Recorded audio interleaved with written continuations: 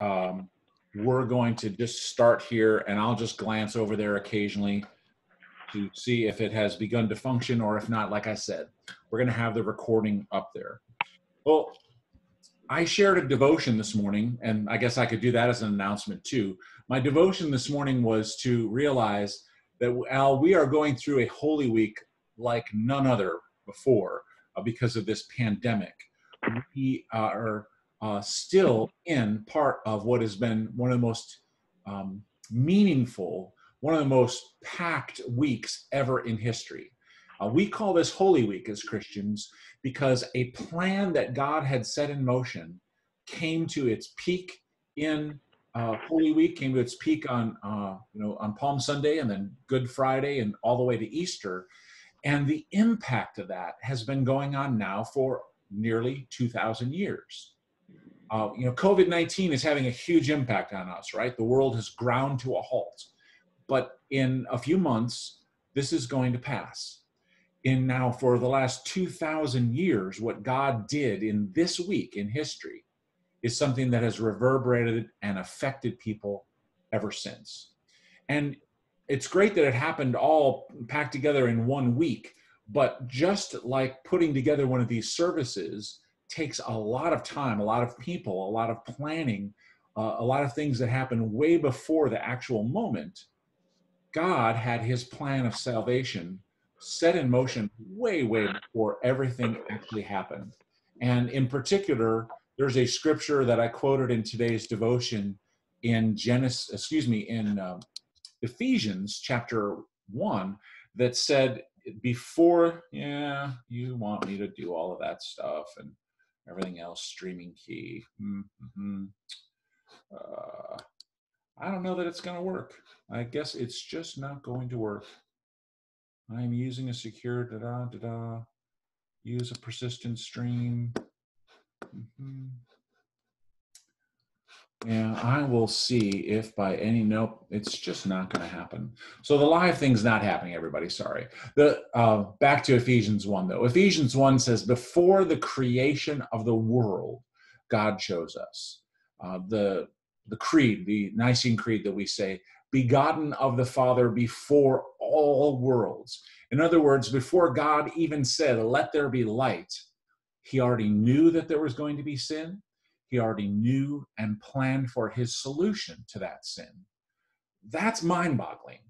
Whether you think the world's 10,000 years old, 20,000 years old, 20 billion years old, that God planned all of this before that is just staggering.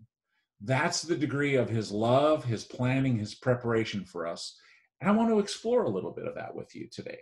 So that's what we're going to do, and we're just so sorry that this video stuff's not working. I could choose to put it up live on YouTube. I know that they tend to work better than the Facebook folks do. But if I do that, then I have already promised I'm going to put it up on YouTube later. So I'm just going to do it here, and I'm going to keep that later promise, and I'm going to stop worrying about it. So what I'd like to do is we're going to look at a variety of these different prophecies. We're going to start with Genesis chapter 3, and I'm going to invite you to say a prayer with me before we dig into the scripture, okay? Heavenly Father, we give you thanks and praise for loving us so much that you chose us before creation. You planned for our salvation before you ever said, let there be light, before you ever started this world. We ask you to help us come to your word today with hope, to come with your word in believing that you have a plan still going forward, and to come with that as we look at this word of what your plan was before, it will strengthen our faith for what your plan is going forward. We pray this in faith in the name of Jesus, our Savior and Lord. Amen. Okay, so Genesis chapter 3. It might help if I also put this up on the screen for anybody that is watching by video, so you see this little window of Genesis, right? Genesis chapter 3. If you look at the earlier verses, this is where sin first comes into the world, and immediately God has a solution for that sin that he mentions to Adam and Eve. This is the very first promise that he offers. Genesis 3, verse 15. And some people, by the way, have noted that this is like John 3:16. It's interesting that it's 3 in the middle, 3:15, almost 3:16. If you put the two promises together, 15 and 16, it works out. But you have this promise from God before, within 5 minutes of sin coming into the world? Who knows how long, but immediately. Genesis 3, verse 15, I will put enmity or fear or hatred, enmity between you and the woman. He's speaking to the serpent when he says this, between your offspring and hers. He will crush your head, and you will strike his heel. There's more that he mentions about the consequence of sin to Adam and more that he mentions to Eve. But that promise, to the serpent who had caused the problem of sin, to Satan himself, God is saying, there's going to be, and it says offspring. The real word there is seed, would be the correct word. And that gets picked up later on. Yes, oh goodness, I thought I had done that already. Sorry, that was in the way. Between your offspring and his, between your seed and her seed. In other words, Satan, you think that you won a battle here, but I'm going to send a descendant through this woman, and that descendant, you're going to wound him. You're going to strike him in the heel. You definitely wound like Jesus was wounded, but you are going to be crushed. He will crush you under your feet. And we have that promise there in Genesis 3, verse 15. Well, let's look at where that promise gets fulfilled in the New Testament, can we? So jump with me from Genesis 3:15 to Galatians 4, chapter 4, verse 4. And I'm going to do a couple extra verses just to have something else there on the screen for you. But Galatians 4, starting at verse 4. So come on there with me and take a look at that. And it says, when the set time had fully come, Galatians is already pointing out to this. Hey, remember everybody, God had a plan, okay? He had a plan.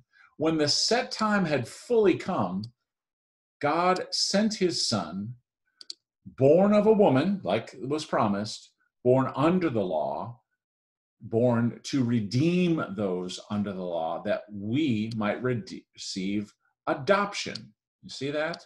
So God had that plan. When the time came, when everything was in place the way he wanted it to be, he sent his son Jesus to fulfill that promise made way back in the first book of Genesis. And, we might wonder, my goodness, from the time of Genesis until Jesus walked the earth, some scholars would say that might have been 6,000, 10,000 years. We're not entirely sure what was taking so long, what needed to happen. And from a purely human or historical standpoint, some of the things that happened was there was now a common language in the world. Remember, there had not been a common language since the Tower of Babel, and everyone had been dispersed with their own languages. But now this common language, the language of Greek, was available in the world. Not just the common language, but secondly, this sort of mindset of everyone sharing. Education was now important, commerce was important, and this philosophy that the Greeks had of trying to be rational above just our emotions and so on. All these things were so common over an area that included millions and millions of people. Then, on top of that, now you have one new empire who is stronger than the Greeks ever were, the Roman Empire, who unites all of it, who now brings it under a bond of a common law, who brings it with common currency, who adds roads for safe travel of education and commerce, and also armies to conquer others, which is why they had it. It's sort of like the interstate system in the United States, that once these things were put in place, businesses really took off. Travel and tourism really took off. And in the same way, God seems to have arranged and put all these things into place so that now, very quickly, a birth in Bethlehem and a death of a Savior in Jerusalem could spread a faith of that to a population of folks that's estimated to be 300 million people.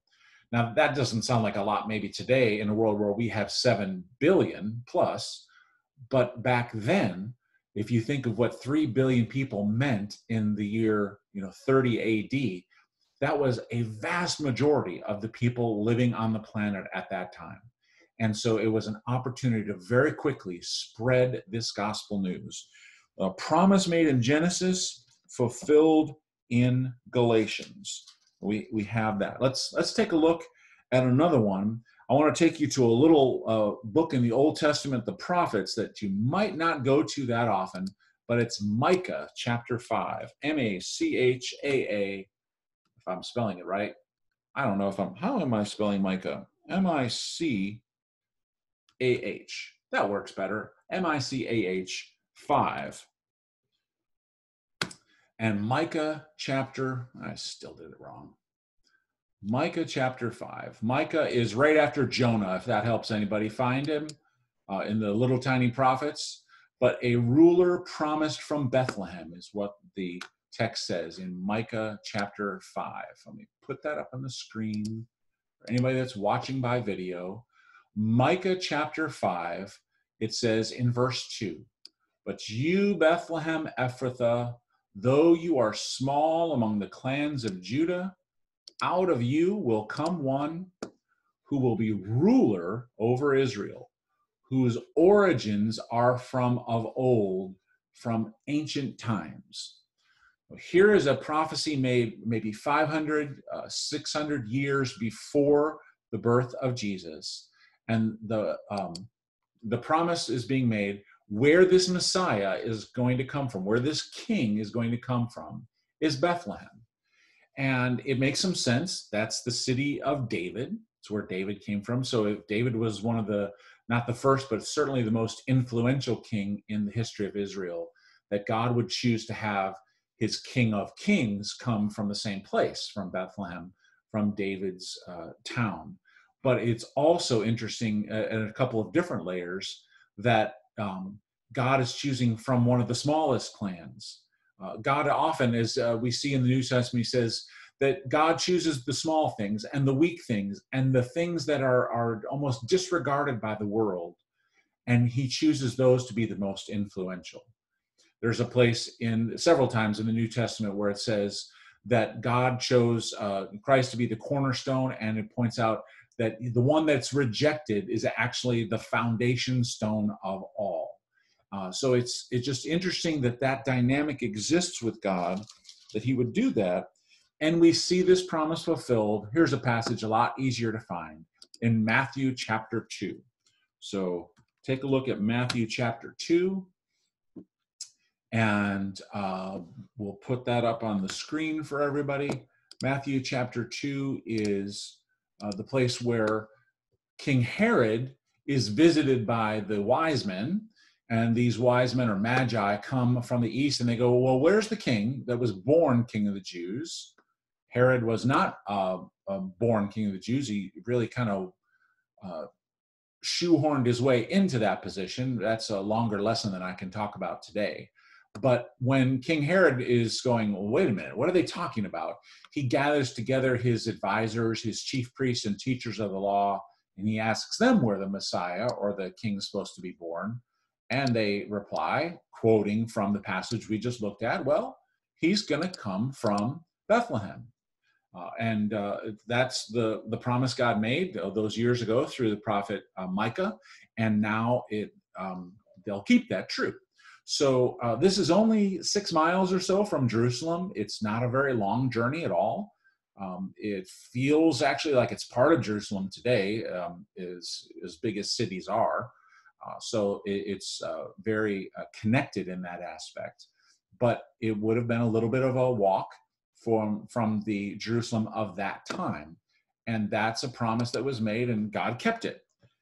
The theme, I guess I'm trying to go with this as we work it through, is that God's a promise maker and God's a promise keeper. And you can look, there are estimates that there's over 1,000 promises in the Bible, We're looking specifically at the ones that have to do with the promise of Jesus coming into the world, and then how and where that was fulfilled. There are more than 30 of these. We're just going to do a few here today.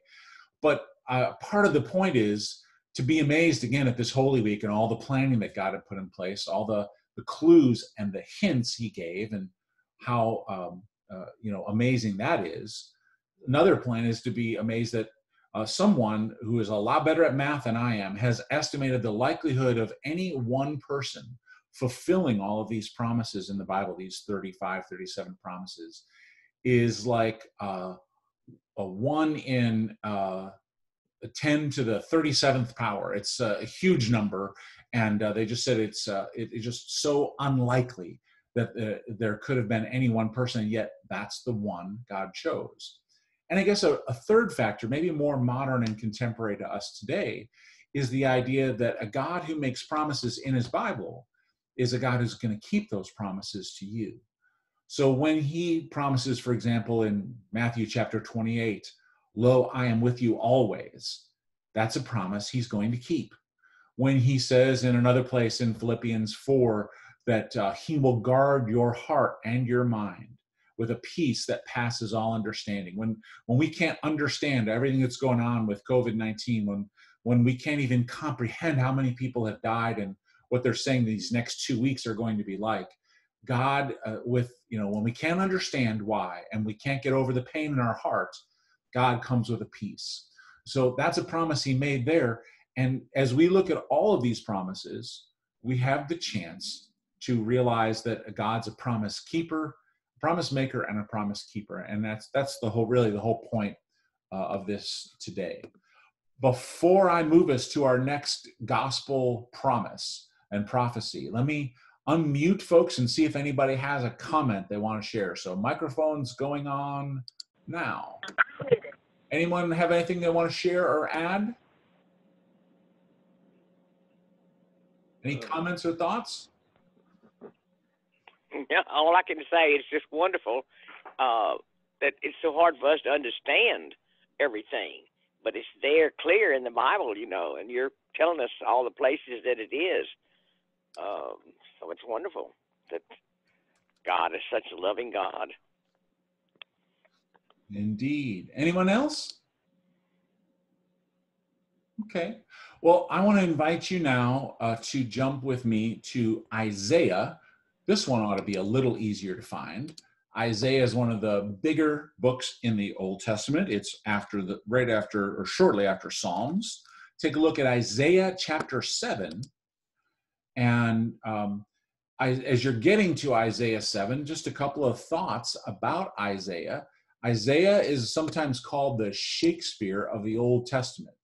And I probably ought to do a Bible study at Gethsemane on just Isaiah, because there are so many rich passages there, so many rich images. And it seems, I guess I might say, of all the prophets, of all the people that God gave little hints and clues to of what he was going to do in the future, Isaiah seems to have some of the most tantalizing ones. And Isaiah has some other very interesting, I almost want to call them mysterious factors to it. For example, Isaiah has 66 chapters. There are 66 books in the whole Bible. The Old Testament has 39 books. The New Testament has whatever the other balance is, 26. I lose track of what I just said. Sorry. But there's a very clear break in Isaiah, a shift in the tone, and it hits at that 39th book. So from chapter 40 forward, it's very different in its tone.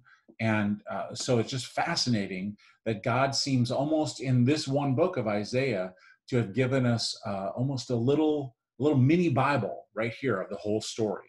Now, let's take a look specifically now at Isaiah chapter 7. Get it on the screen for you.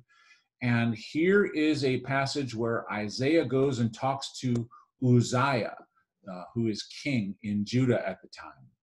And they are surrounded by an army from Aram that has marched up against them. They've surrounded the city of Jerusalem, and everybody's terrified. They're all worried about this. And it says in verse 2, that their hearts were shaken as trees of the forest that are shaken by the wind. So these people are quaking in their boots, in other words. And Isaiah comes to the king. He says, you know what? It is not going to happen. He says in verse 9, if you do not stand in your faith, you will not stand at all. So I need you to stand firm. And the Lord even says to the king, hey, ask me, and I will, the Lord your God, ask me for a sign, and I will show you that this is really true, that I'm going to protect you from this invading army. And Ahaz says, oh, I will not ask. I will not put the Lord to the test. That's in verse 12. Interesting. It's true. It does say, you shall not put the Lord your God to the test. However, when God invites you to put him to the test, he's saying, you know what? Yes, that's my general command. That's generally true, but I'm offering this to you as a strength for your faith. So Ahaz says that, and God, through Isaiah, has a response. And his response is, you know what? You didn't ask me for a sign. I'm gonna give you a sign. I'll tell you what the test is. And the sign, you can see it in Isaiah 7, verse 14. Let me highlight that for you. The Lord himself will give you a sign, Isaiah 7:14 says. The virgin will conceive and give birth to a son, and you will call him Emmanuel. And that word Emmanuel, many of us as Christians know, means God with us. So a very unusual birth is going to take place. I didn't share that, did I? Let's try that again. I didn't even put that up there. So there it is. There's the verse. God will give you a sign. A virgin will conceive and give birth to a son. You will call him Emmanuel. That's an unusual sign, right? That would get your attention. It's not happened before. The normal way that children come into this world is procreation between a man and a woman. But God is saying, I'm going to do something very special, that this one who is to be born, this special gift that I'm going to send, who will set things right, he is going to be born in an unusual way, that there will not be normal procreation. It will be a special, unique gift from God. And that's why you're going to call him God with us. God is going to come and in some way through this virgin be born as God with us. And it's just fascinating. This is some 600 years before Jesus was ever born, that Isaiah got this image, this picture from God of what was going to happen. Well, it was fulfilled. We were in Matthew a little while ago, in Matthew chapter 2. Why don't we jump over to Matthew chapter 1 and see the fulfillment of this? I will work on getting that on the screen for you, hopefully a little faster this time and not miss it. We have this long genealogy. That's a Bible study in and of itself, but we want to get down to a verse here at chapter 1 of Matthew, verse 18 and following, and we'll take a look at that.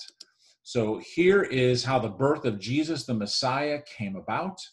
His mother Mary was pledged to be married, but before they ever came together for that normal procreation, she was found to be pregnant through the Holy Spirit. Now, Joseph, I'm sure he could listen to Mary's story and about the angel and about the Holy Spirit coming upon her and all that and go, well, that's never happened before. And you can understand why he might have in mind to divorce her quietly and be done with someone, because this has just never happened in history. But he's thinking about this, has a vision from an angel himself. That's in verse 20 and through 21. And now verse 22 brings the whole story home, and it quotes that passage from Isaiah. All of this took place to fulfill what the Lord had promised, to fulfill what the Lord had said through the prophet. The virgin will conceive and give birth to a son, and you will give him the name Emmanuel, which means God with us. So God made this great promise, and he kept it. It took, some 600 years, but then again, he made this plan some thousands or millions of years before. and he set it all into place. God is a promise maker and a promise keeper. There is certainly the promise of the children of Bethlehem being slaughtered by Herod. As I said, there are some 35 of these. I'm not going to do all of them, but I do want to look at some that talk about that get into the events that have to do with Holy Week. So for the next one, I'd like to take you to Zechariah 9, verse 9. Zechariah, one of the last of the Old Testament prophets. Zechariah 9, verse 9. And share the screen. There it is. Zechariah 9, verse 9. This is the prophecy of how Palm Sunday would go. Now, this is some 450 or so years before Jesus ever came. And this promise made of how this king would come, how he would arrive, this Messiah would come. It says, "See, your king comes to you, righteous and victorious, although lowly and riding on a donkey, on a colt, the foal of a donkey." Now, think of how you might imagine a conquering king to ever show up. You would expect, and this was certainly in the Roman times, if a king or a general had won a battle, he would ride in a great parade into the city.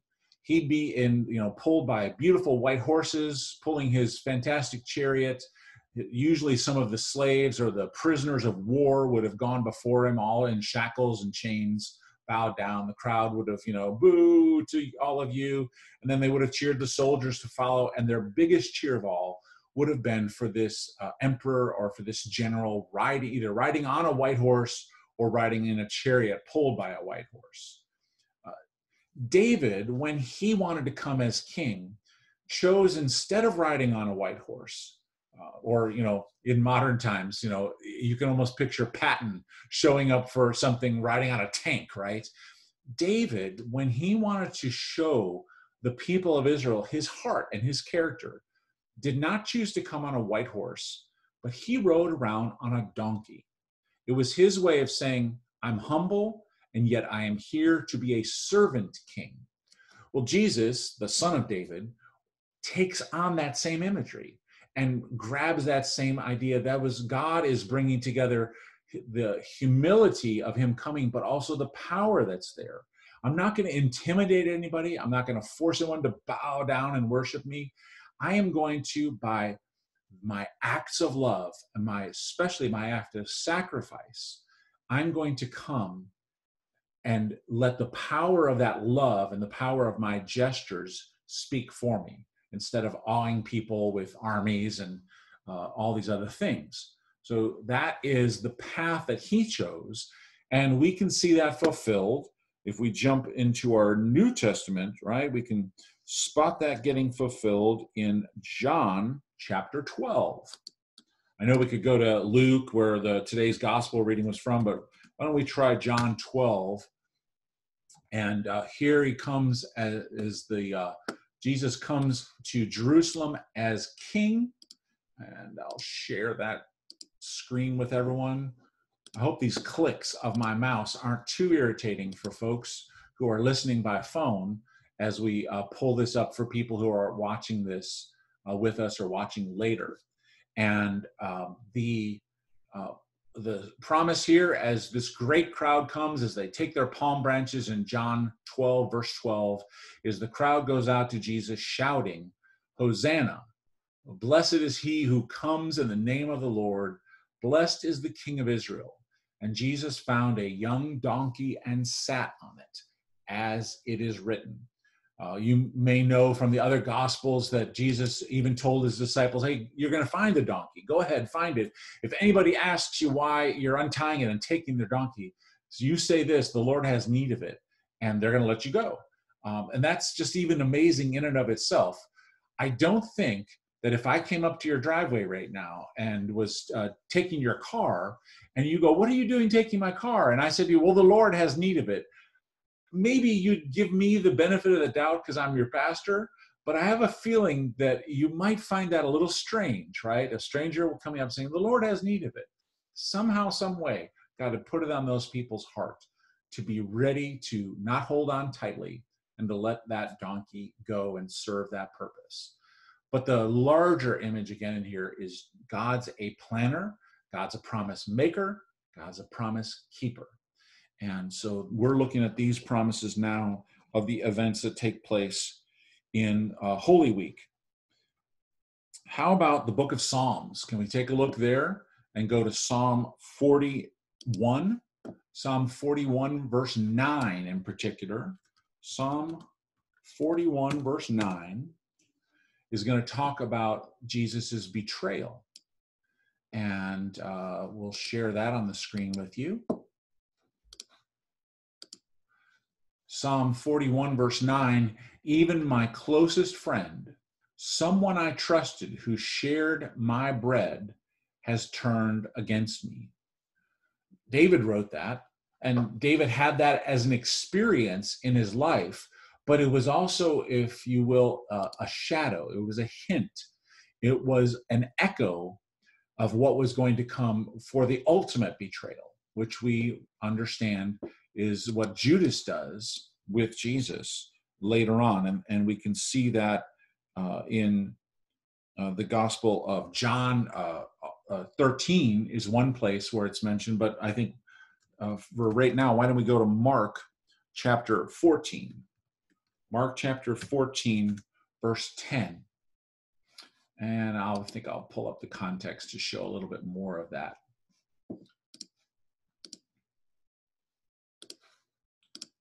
Mark 14, we see that Judas Iscariot, one of the 12, went to the chief priest to betray Jesus. So he's one of Jesus's dear friends, one of his inner circle of the 12 disciples. And he goes and does that.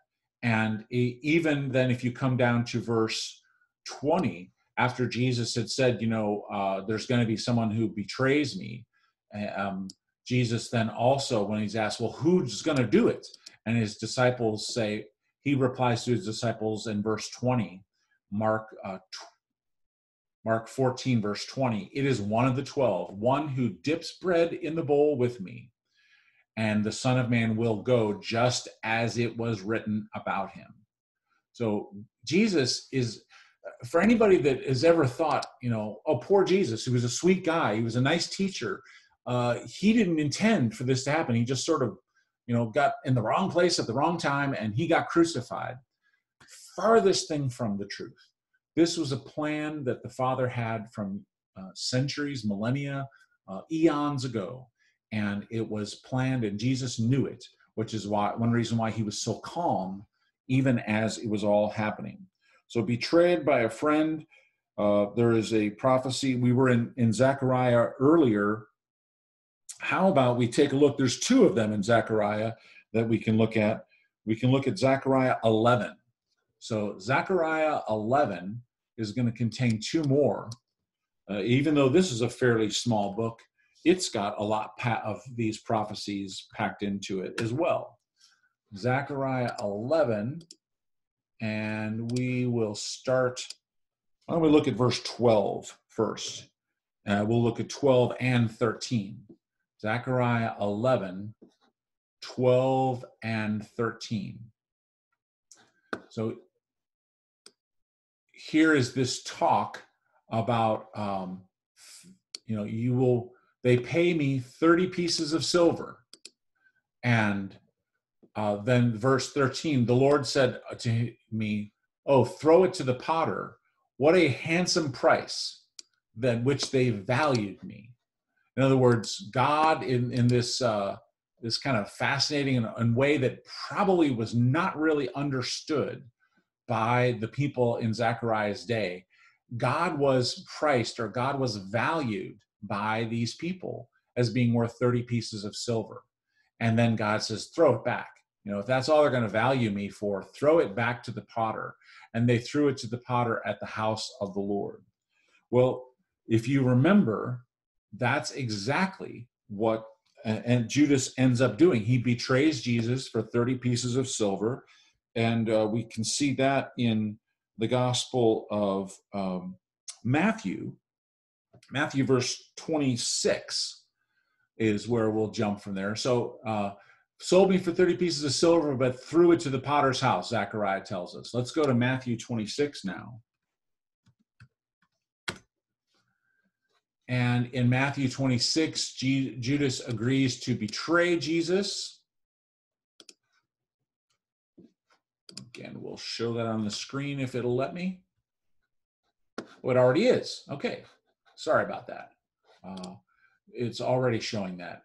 He agrees to betray, so they counted him out 30 pieces of silver, and then the whole betrayal and everything happens.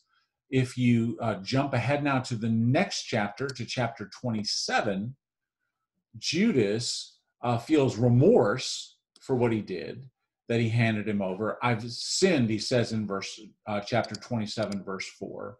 I've betrayed innocent blood. And so he throws the money back at the temple, which is in keeping with the prophecy that was there. And this is then now at Matthew 27, verses 6, the priests go, well, we can't use that money. It was against blood. We can't put it into the treasury. So they buy a potter's field, a place to bury the poor or the foreigners. And that is to fulfill a promise made by Jeremiah and Zechariah. They took the pieces of silver and they bought the potter's field. And that so the same place that we looked at in Zechariah is also mentioned in Jeremiah. And that Jeremiah scripture is Jeremiah 19 and also in Jeremiah 32. But we're going to just stick with the Zechariah one here for today. So we've got the betrayer. We've got the 30, the 30 pieces of silver, and then the potter's field.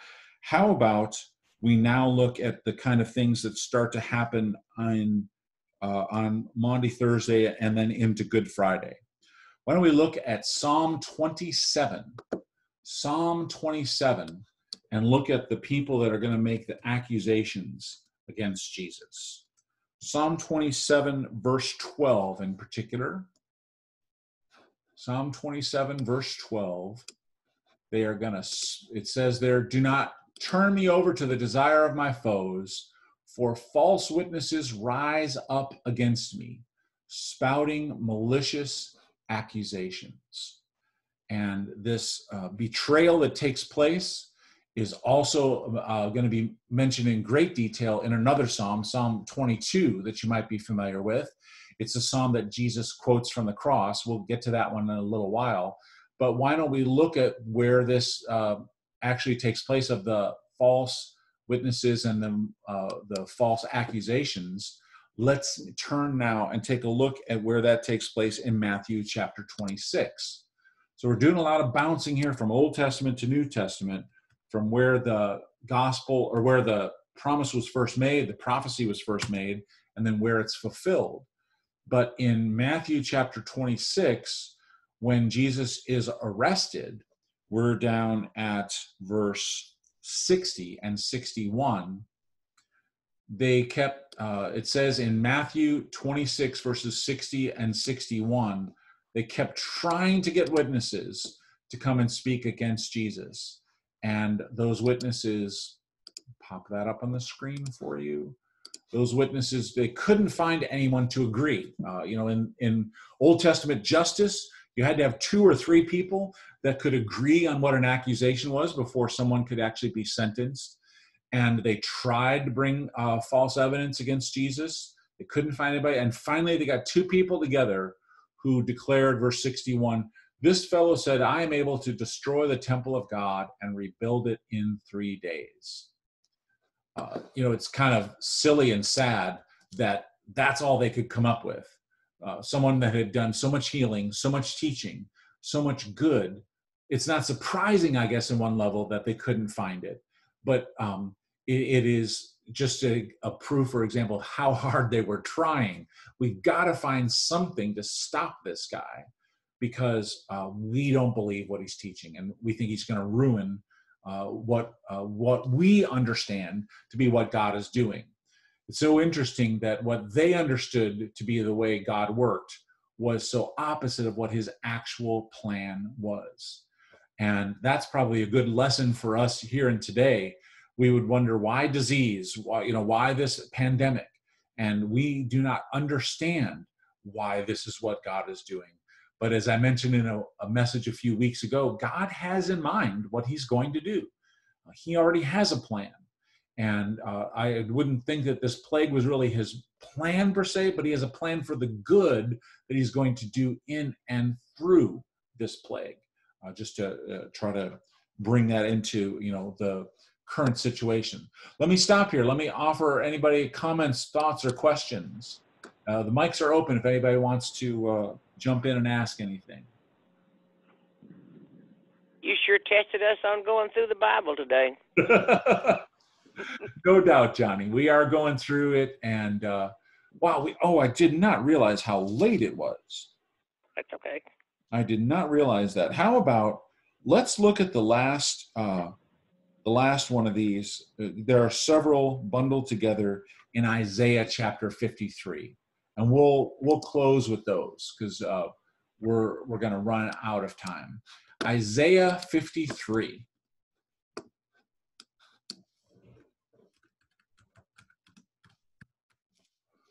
Isaiah 53, I will put it up on the screen.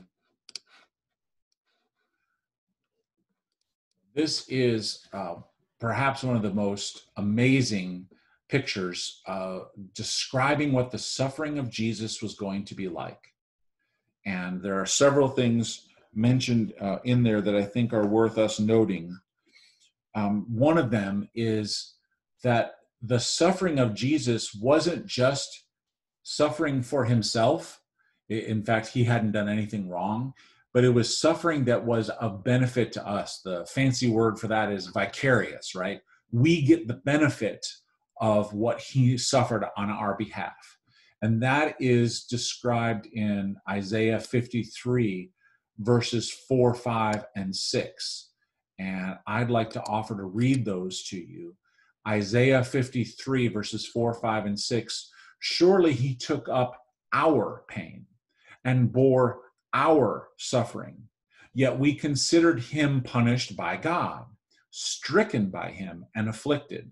In other words, the people seeing it at the time are thinking this is a punishment from God, when in fact, as verse 5 goes on, he was pierced for our transgressions. He isn't being punished by God because of anything he did. He's taking the punishment for us that we deserve. Isaiah 53 verse 5 goes on, he was crushed for our iniquities. The punishment that brought us peace was on him, and by his wounds we are healed. We all like sheep had gone astray. Each of us had turned to his own way, but the Lord has laid on him the iniquity of us all.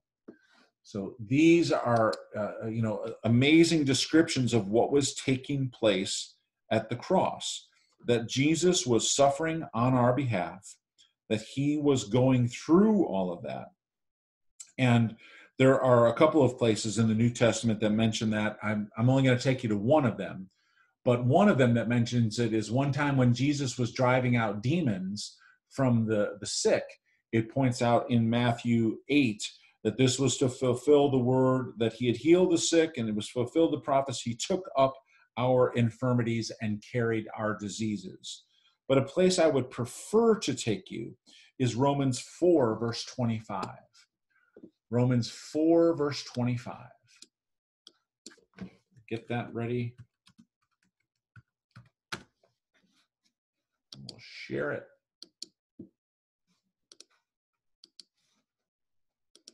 Romans 4, verse 25 says that he, Jesus, was delivered over to death for our sins, just like Isaiah talked about, and then he was raised again for our justification. These are just an example, and as I mentioned, there are just pages and pages of these, that he would be praying for his enemies was prophesied, that he would be given gall and vinegar to drink while he was on the cross was prophesied, that his side would be pierced was prophesied in Zechariah, that soldiers would gamble for his clothes, that his bones would not be broken. All of these promises made because God was showing us in this crucifixion of Jesus a picture or a fulfillment of these things that he had planned long ago and he had prophesied and promised long ago. He's now showing the fulfillment of that. And all of it, even including the resurrection, was all promised. So God's still a promise keeper. God is still one who is going to keep promises for you and me today. And we can hold on to that, especially in these uncertain times. As we get ready to wrap up, I want to offer out to anyone that I'll keep the line open here. I'll stop the recording of this that we'll put on Facebook and YouTube live. I'll stop that here in a moment, but I'll keep the line open for any discussion, any personal prayers that you might want to offer. But I want to especially invite you to be a part of our Maundy, Thursday, and Good Friday services here online at 7 p.m. both days, as well as Easter Sunday to take place at 10:30 a.m. on Sunday, April 12th. All right, let's offer up a prayer and then we will wrap up for today. Heavenly Father, we thank you and praise you for your goodness and for your love. We are amazed at how much you love us, that you who created this world had a plan to save us and make us your children even before you created the world. God, you are a planner. You are a lover of our souls.